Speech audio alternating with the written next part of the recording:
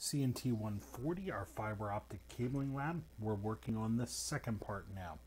The first part, we checked our cable with our visual fault locator. This time we're going to check it with our fiber optic microscope. So let's just kind of put in perspective where we are. You know, we noticed that our cable is not functioning or not getting a link between maybe two switches. So we first took our visual fault locator, we connected it to our fiber, and we noticed that signal is coming out nice and strong on one side of my cable. I connected up to the other side of my cable, and again, I notice it's coming out nice and strong, and I'm not seeing any breaks or anything in my cable.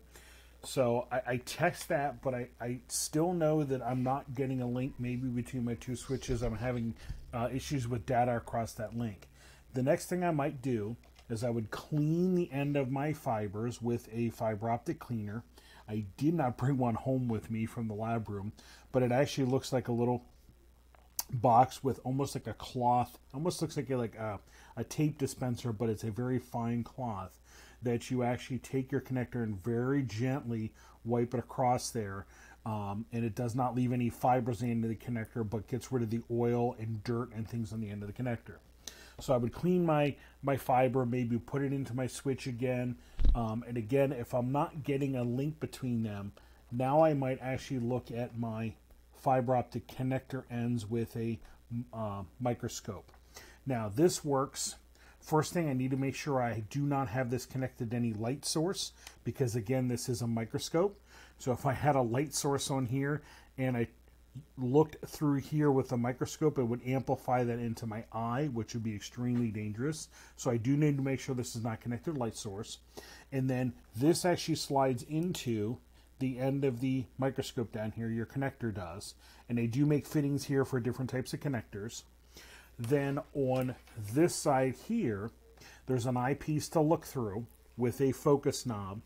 And there is a button here that actually lights up the end of the connector. And that allows you to look very closely at the end of the connector to see, are there scratches, are there nicks, are there chips, is there debris, is there oil, is there something built up on the end of the connector that would cause, as the light comes through the connector, as it comes at the end of the connector, would it cause that light to bend or veer off and not make it into the port that it's supposed to? Think of this almost as like a bad hose connection. You know, if I have two hoses coming together and it's a bad connection, the water is going to squirt out. If I have a bad connection from this connector into the port, we're going to have light leave. It's going to be an insertion loss. Light is going to leave here. So this microscope allows me to look at that end under high magnification to see if there's scratches or nicks or anything that would cause this to not work well, that I might need to replace it. Now, unfortunately, I can't have the camera focus through here for you to see images. So what I did, if you look in your lab, you'll see a series of pictures starting with a good one to about 5 or 6 more with specific problems, scratches, oil, dirt, smudges from your finger, that sort of thing, letting you know what this looks like if you were looking through this eyepiece here, what it actually looks like.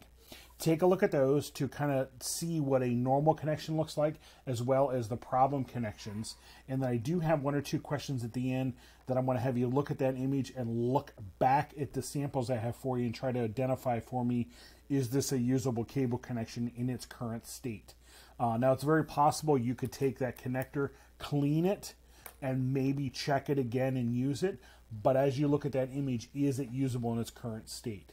So there is your fiber optic microscope that's useful for checking the ends of your connectors to see if there's, again, chips, debris, scratches, oil, dirt, buildup, that sort of thing on here that would cause this connection to fail as we're, connecting between two switches.